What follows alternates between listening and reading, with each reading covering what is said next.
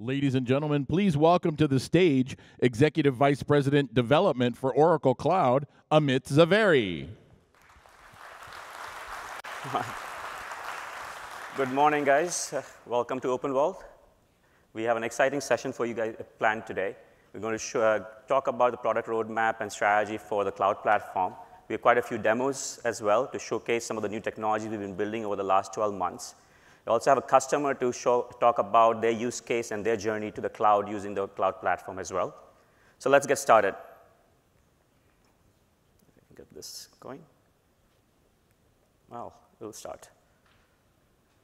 All right. All right. So we started investing in a cloud platform around 6 to 7 years ago. And we're proud to say that we have a very comprehensive portfolio of integrated and open PaaS services today. It allows customers to develop and deploy applications, be able to integrate and extend them very easily, be able to publish content and engage users, analyze the data, and be able to predict actions associated with that, and then be able to secure and manage all the different systems you might have in your environment. Our philosophy from the beginning has been around making sure we have a comprehensive set of services. We have around 30+ different services today, covering everything from data management, app development, integration, both data as well as applications, things around analytics and big data, content and experience, identity and security, and system management. So it's pretty comprehensive in that regards. It's based on all open standards, and I'll talk about what are the things we do from the open source perspective as well as open standards later. It's integrated, so it has all common tools, common underlying architecture, as well as common security models. So as if you start using one or two of the services, it becomes very easy to keep on adding more and more without having to learn and understand different ways of interacting with it.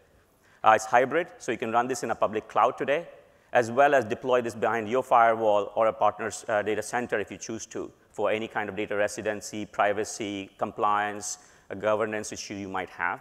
So we'll let you run it wherever you want to, as well as it has AI built in, so it keeps on learning and improving based on things we see from the usage perspective as well. It's all built on top of our Oracle Cloud infrastructure, very scalable and highly performant.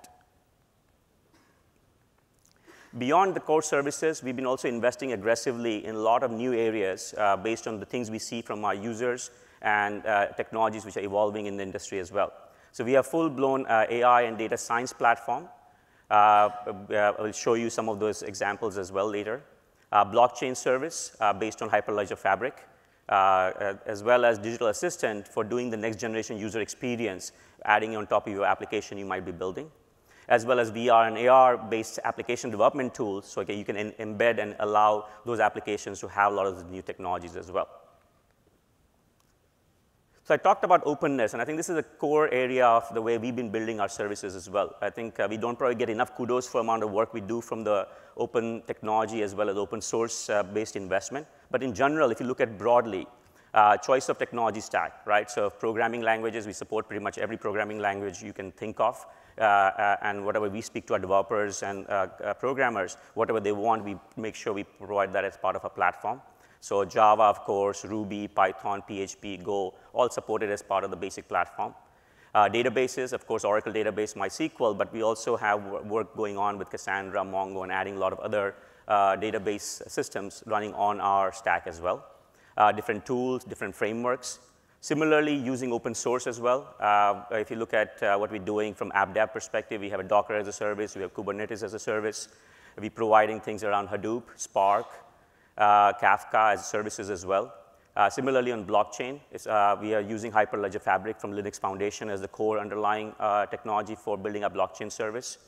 And then if you look at AI deep learning area, TensorFlow, Caffe, DL4j. So we're adding a lot of open source technologies into our stack. The way we look at it differently from other vendors is really that making sure we take the open source Apache-based solutions or whatever is out there in the industry as a standard and not fork it and change it. So if you build anything on our services, you can easily go and deliver it or deploy this anywhere else you choose, wherever the core open source technologies are running. So that makes you at least much more easy to transport your workload and not get locked in. On top of other technologies, we, of course, make sure that our services are all heterogeneous, working with the other application vendors like Salesforce.com, Microsoft for connectivity perspective. as well as support for different channels. So we'll show you some of the examples we're doing with chatbots and digital assistants, but support for Alexa and Siri, of course, but also different things like Slack, Facebook Messenger, as part of the way to interface into our applications.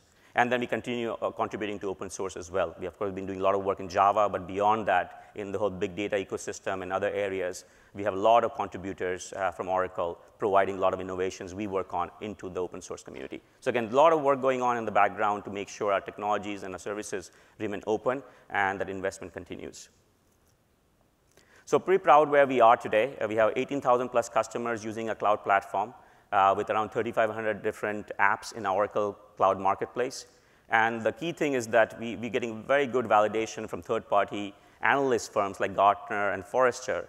We are leaders in 16 different PaaS categories today, and it keeps on growing. And if you look at where we were 4 or 5 years ago, this has come a long way, and it's a very encouraging for all the engineers and the product teams to see this kind of adoption as well as feedback from the community as well.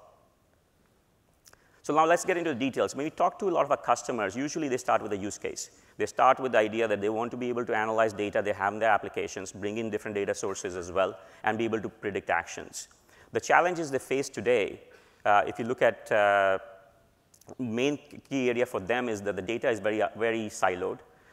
Information, the tools out there today are not really up to par in terms of being able to take things from structured and unstructured data, be able to provide governance and transparency, and then provide the security model to access the data to create the right kind of reports. The tools are very fragmented, and then it doesn't have a lot of depth in terms of taking enterprise data and understanding the context and the lineage and all the associated information across different data silos as well. And it's very labor intensive. To create analysis and get insights, there's a lot of work to be done usually, and it's very error prone as well. To make it a little easier, what we've been doing is we've been investing in creating out our analytics and big data platform at Oracle. It's a single integrated end-to-end solution with capabilities across the board in terms of be able to do visual interface for doing things around data preparation, self-service analysis, as well as enterprise analytics. We also, of course, are run on top of any kind of data marts or data warehouse and data lake. So to take structured and unstructured data and be able to do analysis very quickly. We embedded machine learning into our stack as well, so that you can enhance your analysis as well as make sure the discovery can happen very quickly as well. And then it adapts to the user behavior and activities so that you can, again, have a much better understanding of what your business is doing and how to use that information to run that effectively as well. To make this all real, what we've done is we created a demo scenario, which we'll use throughout this session, using a fictitious company called Rare Beauty, where they're trying to do a retail expansion in Bay Area. They want to hire new employees and want to find the best candidates and onboard them very quickly. Very common example. Many companies go through this. So we have pieces to our demo where we are showcase to you how easy it is to, say, for example, hiring manager to find candidates, how they would go about doing that. So for that, let me invite Jacques from our analytics product team to show you what capabilities we have for doing this kind of analysis and what tools we provide. Jacques, come on in. Hi, Jacques. Welcome. Thank you. Show us some of these capabilities then. Thank you very much. All right, so what I wanted to show you today is how the Oracle platform can integrate with, but really more importantly, extend the tools that we know and love. And to do that, I'm going to pick up a conversation in Slack between Greg and Roshana. Greg's an analyst who's been tasked with predicting hotspots around the Bay Area where to open new stores. And so he reaches out to Roshana for help because he'd like to overlay his analysis with information about nearby skilled resources, which is important when opening a store. So he reaches out to Roshana for help to see if she's seen the analysis so far. And of course, she hasn't. But that's not really a problem because in line with the Slack conversation, Greg can invoke the Oracle Digital Assistant and ask it to bring in the latest analysis to bring effectively Roshana up to speed. So I'm going to go ahead and enter Northern California. So just like that, in line with the Slack conversation, Roshana can be brought up to speed. But what Greg really wants is he wants Roshana to take this analysis and overlay it with candidate information. And so the way she's going to do that is directly in line with the Slack conversation. She's going to go ahead and click on the analysis, and that'll take her to the Oracle Analytic Cloud in context with the conversation already loaded. And she can start sort of picking or adding candidate or recruit information. And to do that, she's going to go ahead here and click on this Add Data Source icon. She's going to add a data set. Now, a lot of people assume that because we're Oracle, we only connect to Oracle data sources, but that actually couldn't be further from the truth. The truth is we actually connect to over 40 data sources today. That keeps changing every quarter. And the large majority are actually not even Oracle related, like Redshift, Dropbox, DB2. But for the sake of this demo, I'm going to pick the Oracle Talent Cloud or Taleo Talent Cloud, backlog information about candidates we've interviewed but haven't hired yet. And just here, directly in line with my conversation, with my analysis now, I've got this information available.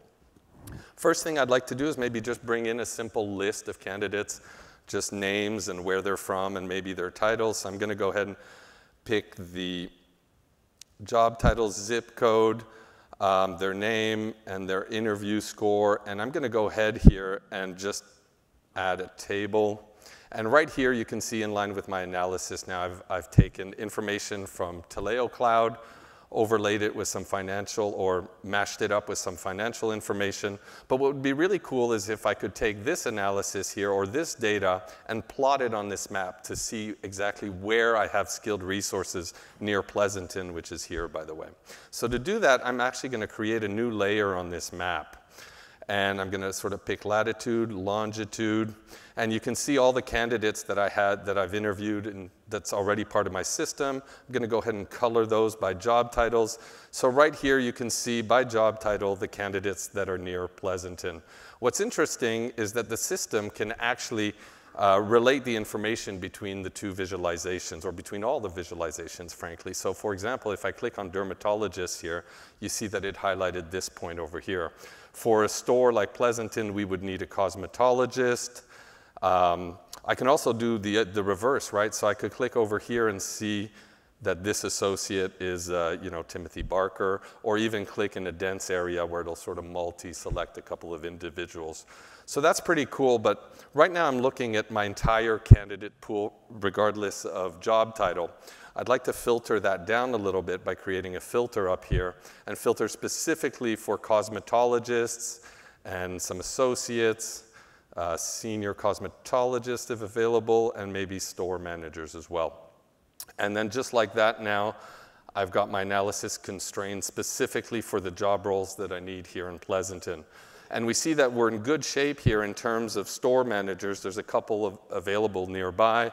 We've got an associate here and here, which isn't too far, so that's good.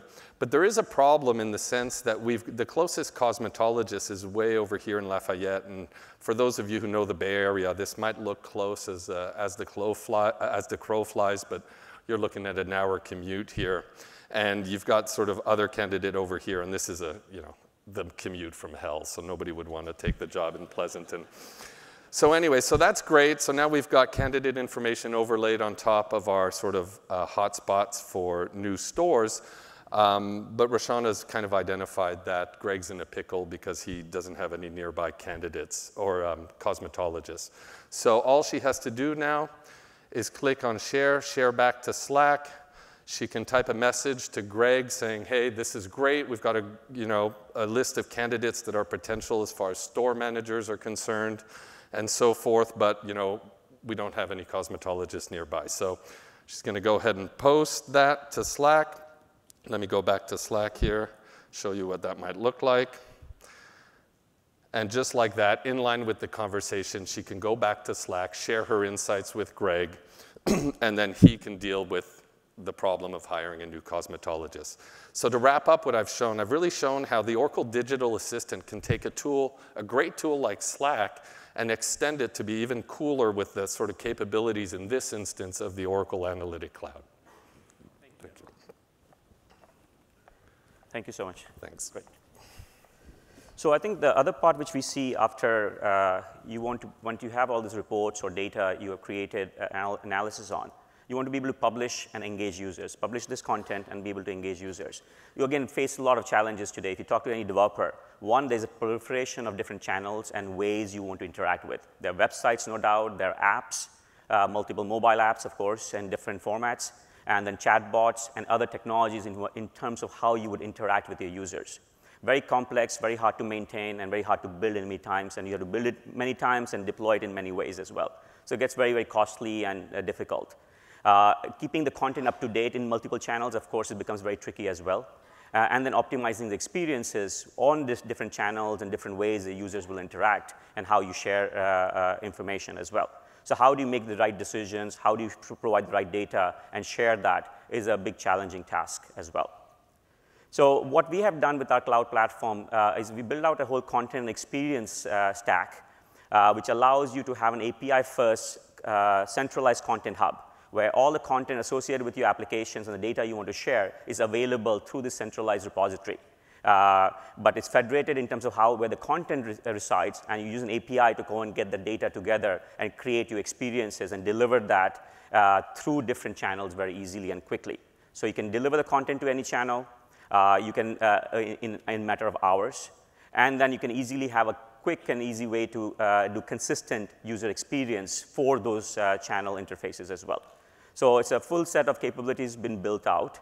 And to kind of show you how this would work, it's like we'll walk you through how to accelerate the job posting for this use case, how you identify the best candidates, improve the interview process and automate the scheduling, and then do the employee onboarding. For that, I'll have Chris Stone come on stage and showcase some of these capabilities. Welcome, Chris. Thanks, Amit. Thank you. Yeah. Morning, everyone. So let's pick up where Greg left off, where he said, let's get started and start looking for a cosmetologist. So he asked the digital assistant to create a posting. And so the digital assistant goes into the content service or into the content and experience service and looks for existing postings in order to help us build this, this particular service. So let's go right into it. And what you see here is a new innovation from Oracle where we've married the natural language processing in the content creator, or what we call a smart content creator, with everything on the right-hand side you see here, which would be assets in the repository, images, videos, documents, anything you can think of. And so think of this as natural language processing or having fun with word vector math with a bunch of machine learning models underneath where it's for the first time combining these two things together. So as I type, it's recognizing what I'm typing and bringing up the images. So I don't want to cast my net for the entire United States to create this job description. What I really want to do is narrow it down to Pleasanton. So I'm going to choose Pleasanton, and as you can see, the images on the right-hand side all changed. And they changed based on the relevance of what I just selected. So as I look through this document, I realize, and you heard Jacques mention it earlier, that the traffic really does suck in the Bay Area, so we really have to do something about this. So I want to narrow my search even further. So I want to hire somebody that's actually within 20 miles of this Pleasanton location. And then you can see the images on the right-hand side change again. So that's great. So I also want to dress this up a bit. So I'm going to take one of these images and drop it, and everything wraps around it. So now I'm happy. I think I've got the right job description to recruit the right person for this job. The next thing I want to do is submit this for review. I'm not the manager. I can't make the decision on this final job description. It has to go out and be approved. So I say, yep, let's go set off a workflow to make that happen. And you can see up here in the upper left, approved has happened behind the scenes. So now I'm ready to publish this. And I can pick a few of the channels that I want to publish it on. Here are the 4 that I have pre-selected. I say publish, and behind the scenes, it's now been published. So now what I want to do is go back into Slack, and Greg wants to check and see how we're doing. So we can see here now, we don't need that. We can see here now that Greg has seen that these have been posted on LinkedIn and a few other environments. And he's also asked to see over time, how am I doing?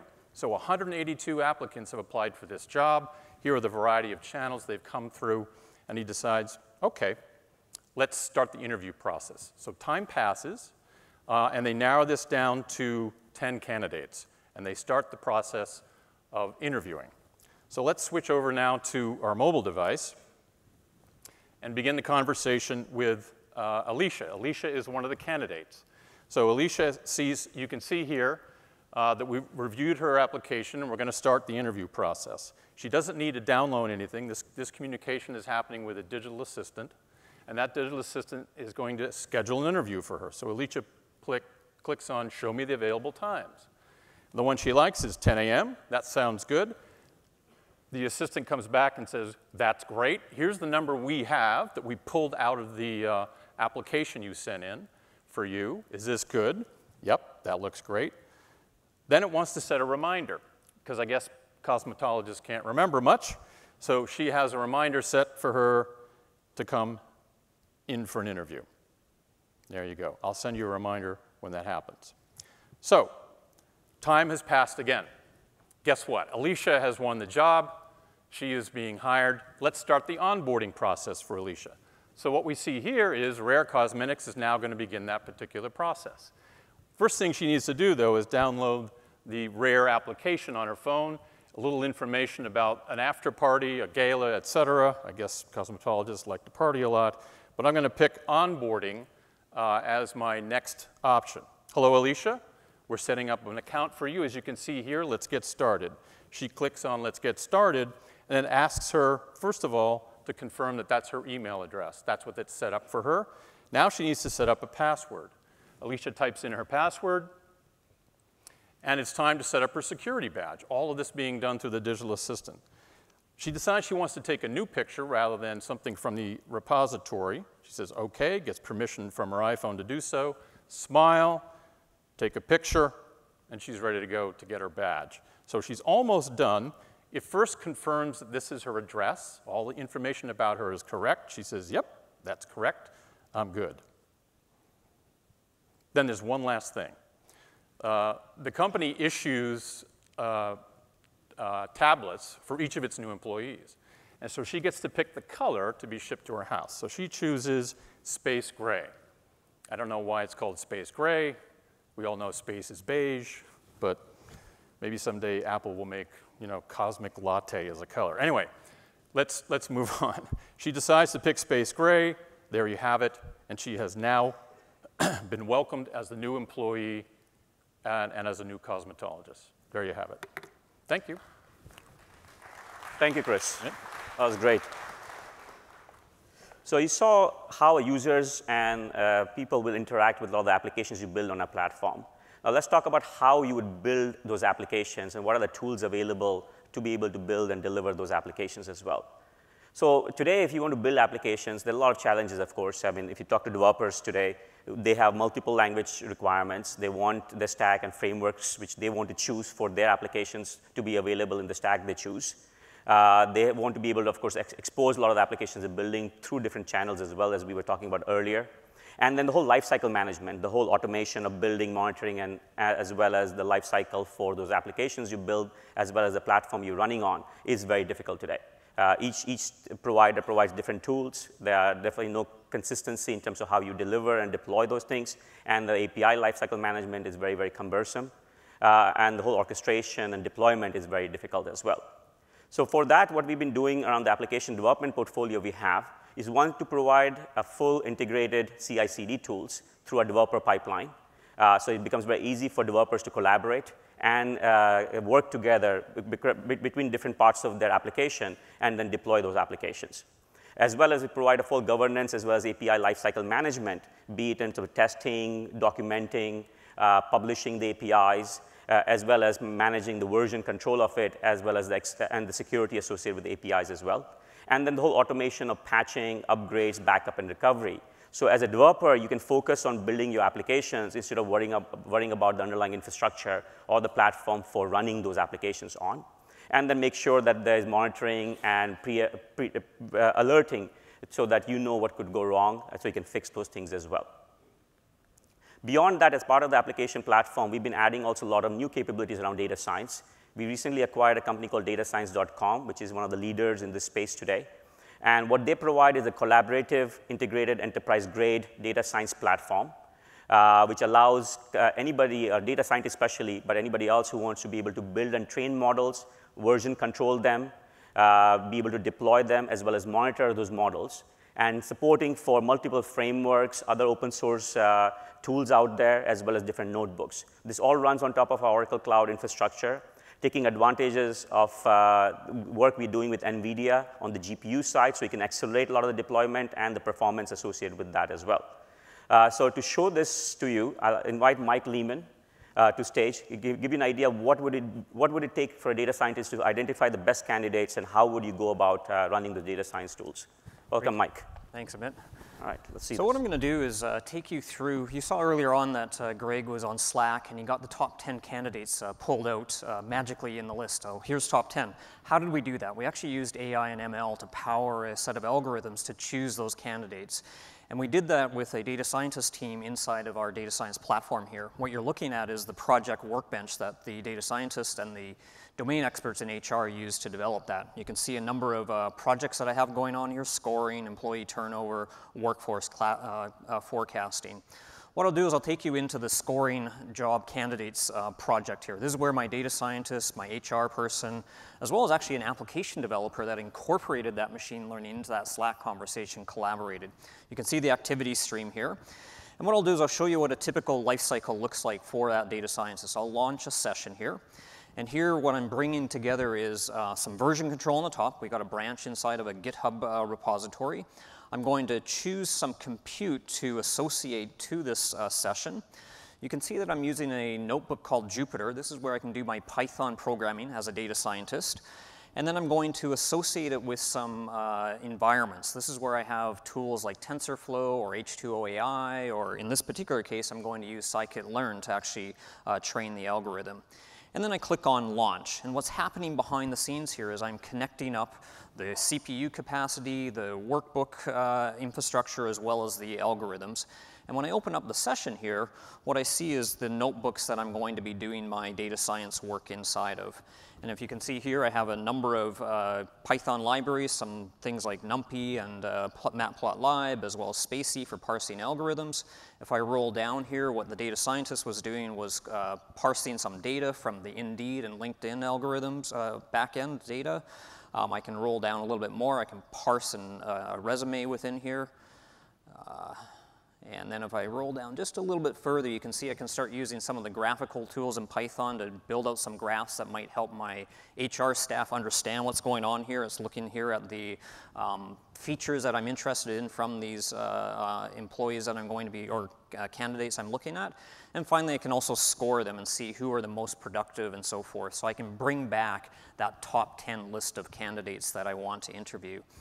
Now, when I click on Sync Changes up here, what happens, had I been actually doing some development work in here, is it actually syncs back the changes into, in this particular case, GitHub. So everything is version controlled. So I have auditability around it, traceability. I can roll back if I don't like the changes that I've done and so forth. So let's sync these changes out there. And now once I've done that, I've got a model that is going to produce out a good set of predictions out the other side. What I might want to do is turn it over to my development team. Often this can be really hard in real life. You hand it off and they don't know how to deal with a model. What I'm going to do here is show you how easy it is inside of the data science platform. First thing I'll do is go out and invite my application developer, Ruslana, here. I'll click on her and add her to the project. So now she can come in and start working with the artifacts of that project. And to make it really easy for her, what I'm going to do is go to the outputs area here, and I can publish out a REST endpoint so she can incorporate it into that Slack application. So I'll go out here, and you can see here that I have a sort of a workbench. This API has already been published, but I can go out and run this API in this environment and bring back in a little testing harness who are the top 10 candidates for that. Now for Ruslana, this is super easy. It's a REST endpoint. She can plug it into any application. In fact, we give a little wrapper, a Python wrapper, as well as a Node wrapper. And just like before, you'll notice over here on the left-hand side, these APIs are completely version controlled as well. So if I don't like what the model's producing, I can roll back to earlier versions. So I have the whole idea of auditability and traceability and versioning and governance over the entire environment here.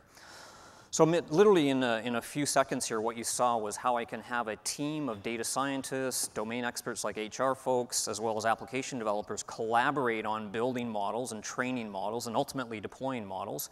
I can plug it into applications like Slack or any custom bespoke application, and I can use all those standard open source toolkits like H2O AI and TensorFlow, as well as scikit-learn. So I hope you got a good sense of what the product looks like. Thanks, Mike. Looks very impressive. Thank you. Very nice.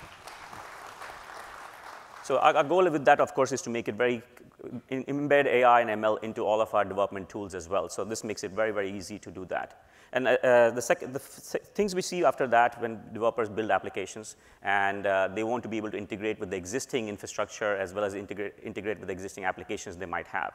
The issue you have today, of course, is your SaaS applications, on-premise applications are very decoupled. There's no common way to kind of build and bridge the gap between the data flow associated with that. The whole process automation is very broken when you're doing human workflow, document workflow, or system workflow. How easily you can bring those things together becomes very, very complicated today. And then for data analysts, be able to get data from various data sources. You have a lot of legacy databases, you have a lot of cloud databases, you have systems which are running structured and unstructured data. How do you bring those together as well?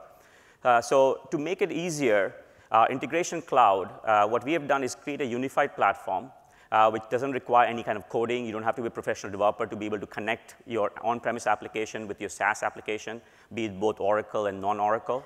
Added a lot of capabilities around easily investigating and getting those applications to be seen in your portfolio as well. So 100+ different adapters to Salesforce.com, to Microsoft, to eBusiness Suite, PeopleSoft, other applications you might be using, including our Oracle SaaS applications as well. And then we do a lot of pre-built integrations. So when you start using these tools, you don't, again, have to do a lot of coding or any kind of discovery yourself. Built-in intelligence, so when you're doing your workflow or orchestration, we can give you the idea in terms of what is the best action, next action, and guide you through that whole process. And then have adaptive case management so that, again, the workflow becomes much more simple and easy to kind of execute on. And then, again, it's hybrid and heterogeneous, so you can deploy it anywhere, running both on a public cloud as well as running it on-prem, and connect any kind of data as well as any app. So once you build and integrate those applications, what we're seeing is a need for adding a lot of new generation experiences on top of that. You've been hearing about chatbots for the last few years. That is evolving very quickly to digital assistant, which is really taking different chatbots and connecting them together based on the roles you might have inside your enterprise. So he knows who you are, what kind of information you need, and proactively pushing that information to you as a user from these various different data sources and different systems. And that, I think, makes it a big difference versus what you would do with chatbot. This idea of digital assistant is really now one bot in a way across all the different assets you might have. To make it real, I'll have Suhas Ullier come and show you how you would automate interview scheduling. We showed you some of the examples and how you would do employee onboarding and how you build those applications very quickly. Welcome, Suhas. Hi. Thank you, Amit. Good morning, everyone. So you saw several demos this morning where both Chris and Jacques, with their personas, interacted with the digital assistant to get data from the backend systems. So I have two parts, and by the way, I promised Chris that I'll do his cosmic latte next year with the digital assistant. We'll see interesting how that looks. But I have two parts in my demo. One is building the skills, which are the individual chatbots that's integrated with the digital assistant. And the second part is, of course, wiring this into all these different backend systems that we have, right? So there's two parts of my demo. So let's get started. So on the screen, you see, so there are 4 parts to actually building a skill. Let's think about the skill as a chatbot and your multiple skills. And then you have the digital assistant as the one point that everyone interacts with, right? So Greg, the manager, interacted using Slack, and when he couldn't care less where he was integrating with. The digital assistant took care of all of that. So there are 4 parts. One is defining the dialogue. You saw the back and forth that happened between the bot and the user. So I'm going to pick up from there. And what you see on the screen is the dialogue flow, the conversational UI, for the Alicia flow where she was scheduling an interview. So I already pre-created one, but I want to show you how easy it is to basically go and create and change things. So here, I'm going to change the bot, and I'm going to ask sort of what is the bot message when she says, okay, yes, she wants to have a reminder, the different options, yes and no, and done, and pretty much that sort of defines the flow, right? So this is a flow for the non-technical person, the business user, or the person designing the conversational UI to very quickly go and mock up or prototype this dialog. Once that's done, I can now go and generate out the flow. Click on Generate. And what it does behind the scenes is it creates all the artifacts required by the AI engine to basically train or create the model. So first, it creates what we call intents. On the left is sort of the intent, which is the scheduled interview. The sort of utterances or the phrases that's used by the end user or could be used by the end user. So automatically generate some of these phrases for the model to train. And I'm not going to click on the train right now, but when I do that, we have an ensemble of natural language processing algorithms that basically trains the model, right? So once I'm done that, now this is a very simple flow, but if I wanted to modify that flow, I can now hand this over to a developer where they can basically create all the different nuances of that flow from that point. As a business user, I'm just going to create sort of my normal flow, but here I may have exceptions. I may have different types of catch-all situations. So I can go in and make those modifications. So that's the second part of, so first is creating the dialogue. Second is training the AI engine. Now I've done that, I want to integrate this to the different channels. So I'm going to go and click on the channels. And I'm going to go and select a number of out-of-the-box channels. Now, we provide this abstraction to create and integrate with a number of these different channels. I'm going to pick Twilio here for SMS. And I'm going to enter sort of some of the information like the account ID, the phone number for SMS. And I'm going to hit Create. And now I've integrated with the Twilio channel. So I have the front-end integration done. I've done the AI implementation done, the dialogue done. And the last part now is to integrate this with data. So I'm going to go to my integration channel. And now this is tightly integrated with our integration cloud service, which is and through integration recipes, right? So here I'm doing an onboarding example. So I'm going to click on onboarding. So I click on onboarding. And what we do is internally, the way we've integrated with the integration cloud is that basically it exposes the interfaces where I can take all the JSON properties and make them visible here to sort of manage that, right? So this is how we would go about building the skill and tying that to the digital assistant. And now moving to the second part of my demo, I'm going to move to the integration cloud. And in the integration cloud,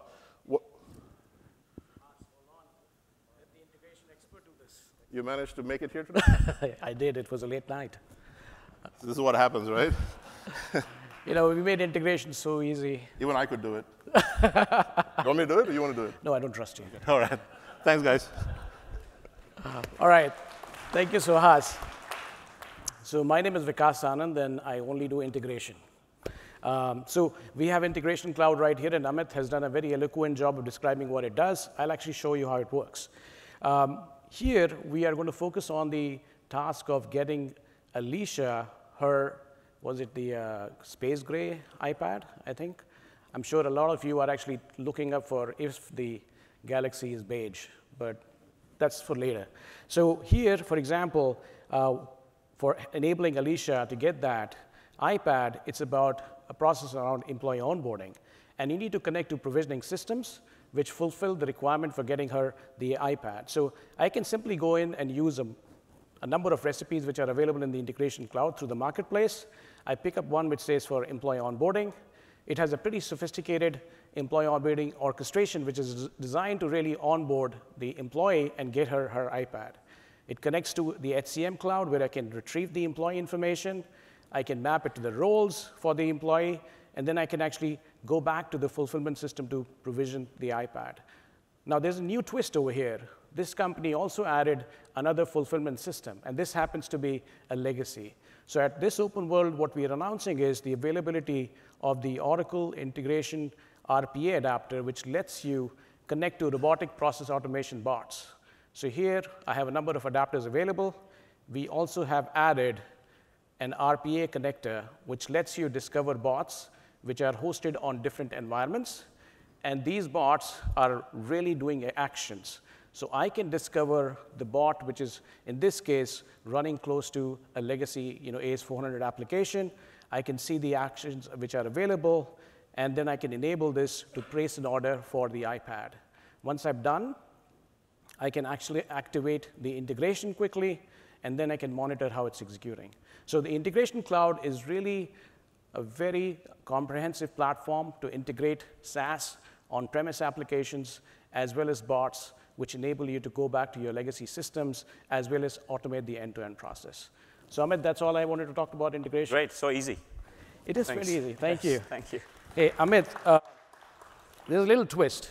Okay, you always have some twists. I never know. This is a great audience. I think it's a moment for a selfie. And once I enable this phone at the back end, it'll actually post it on LinkedIn using our integration cloud. Oh, wow. All right. Are you guys up? My 15-year-old will be very impressed. Let's do it. Are you guys up for it? Yeah? Thumbs up? All right, let's do this. All right. Okay. Everyone, thumbs up. How do you turn this back? All right. Now you know I don't take selfies so often. It's no point in saying cheese, right? No, it's okay.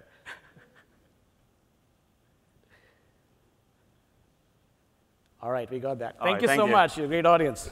Thanks, Vikas. So you saw how easy, of course, to do some of this integration is, but I think no systems are complete nowadays, of course, without having good security and easy way to manage them, right? There's a lot of sophisticated folks out there who are attacking your systems out there. There's a lot of well-funded resources for them. They want to get to your data. The number of devices, a lot of the systems which are well connected can be easily hacked into. And there are a lot of different threat landscape evolving. So what we have done in our platform is to really make sure that security is right in the middle of everything. It's built into the applications, built into our platform, not a bolt-on really. Unified data platform where we can collect all the actions, understand what's going on using AI, ML, predict issues, as well as remediate in automated fashion. And make sure that it's kind of connecting and protecting all your systems, not just the applications you run on Oracle, but also other third-party clouds. We have integration into everything out there to make sure you have an end-to-end security for your applications as well. To show you the last part of a demo is how you remediate a lot of the security violation. I'll have Darren Coleman come on stage and showcase that. Thanks, Amit. Welcome, Darren. Thank you. So guys, our story picks up a few weeks after Alicia has been with the company. As part of the onboarding process, she's been given access to various applications that she needs to do her job. We're using the Oracle Public Cloud for a single sign-on for seamless access to the applications. And today's the magic day when she gets her corporate American Express card in the mail, and she decides it's going to be a good idea to take a picture and upload it to the company file sharing site, which hopefully you guys realize is not a good idea, spoiler alert. So within the application, the file sharing application, we're going to take a photo, give access to the camera, and take a quick picture. And what we're going to see is that a security alert was triggered. The file has been quarantined due to a violation of company policy. And within the application, we actually see that Amex card has been quarantined. So now let's switch over to the view of the security administrator. And Rare is using the Oracle CASB service to monitor and secure their various cloud applications. From the dashboard view, we're able to see that there are various policy alerts and non-compliant security controls. And what we're going to do is drill down into these 12 high-risk alerts. And what we see here is just now, an alert was triggered by Alicia in the Skybox application, which is the file sharing service that they use. And if we drill down further, we see that specifically a policy for credit card holder data was triggered. This is due to her uploading sensitive credit card information. And the action that the CASB service has taken was to quarantine the file, effectively removing access to the file by Alicia or anyone else that has access to the file sharing service. And if we drill down and see how Alicia's been doing over the last several weeks that she's been with the company, we see that her behavior has been relatively innocuous. Nothing really to trigger any specific alerts, except for this huge spike that we see here today where she uploaded the credit card. What we'll see is that the CASB service, in addition to having quarantined the file, it's taken a couple of other actions that Alicia's going to have to follow due to this new heightened security controls. So let's jump back to Alicia. We're going to pick up. She's going to try to access her corporate intranet site, the Rare site. We're going to enter her username and password. And we're going to sign into the application. And we see that there's an alert that's been triggered. A one-time passcode has been sent to the phone. This is something I think that's common to many of us. Perhaps we're trying to access a website from a new location, from an unrecognized device for the first time. In Alicia's case, this additional action is being triggered by the CASB service that has her under this heightened security alert. So we'll go ahead, we'll enter that verification code, and we see we have full access. And what we'll witness is, over time, as her security posture starts to normalize again, this additional verification step will no longer be needed. So what we were able to show is how we can use the Oracle Cloud to monitor and secure these various cloud applications and infrastructure as a service and protect against harmful actions, even in the case of Alicia, where these actions were unintentional and they were not malicious. Thank you. Thank you, Darren. Thanks. Great. Thanks. So you saw all the things we are capable of from the platform perspective. I do want to invite Varuj from LA Unified School District to share with you what they're going through while they're building out their applications and their requirements as well. Welcome, Varuj. Thank you for taking the time to be here. Thank you. Yeah. So tell us what are the things you guys are going through, what are the requirements you're solving for today? We have the second largest school district in the country. We have over 800 schools, and over 900,000 students and parents that we serve to. And we have, you can imagine the challenge of keeping information aware for them. So what do you guys build? What are the things you guys are adopting right now to make this happen and deliver to your users? So we had fragmented sites within the district, so we decided to create a mobile app, a one-stop shop for parents to be able to come in and get information about their children and for their schools, and then we had 6 months to do this. Okay. And what was the results? How was the users reacting to the solutions you guys have built? So we were able to deploy within 6 months the application, and we were able to do it. Had we not done it on the cloud, it would have probably taken 4 times longer and more expensive. And now we have a mobile app that parents can get information and be aware of their children's grades and assignments and attendance, and then that will increase the parent participation, and which is our end goal. Great, a little peace of mind for the parents, I guess. Exactly. Great, thank you for coming, and look forward to hearing more about your successes. Welcome. Thank you. Thanks. So beyond you heard from LA Unified School District, from Baruch, there are other customers globally who are using our platform today. So we're pretty excited about where we are in terms of adoption. What we've been doing is really making sure that we have a technically unified and proven cloud offering based on open standard. You saw some of the things investment-wise we're making from the open standard perspective, making sure we're investing in the innovation, a lot of new areas of capabilities we're adding to our platform as well, making sure it's, of course, highly performant, scalable, and available, running on the Oracle Cloud infrastructure, providing low cost of ownership with comprehensive security built into our platform for governance and compliance as well. And then any workload you have from Oracle, we're providing tools to easily migrate them to the cloud if you choose to, whenever you're ready for that journey as well. If you want to hear more about some of these services we have delivered, please make sure you attend the demo grounds to see them, as well as you can try it out for free. Go to cloud.oracle.com/try-it. You have free trials available for 30 days to try any of the services I spoke about. Everything we showed you is available today in our platform, so you can use it. And you can, of course, attend other sessions to hear from your peers.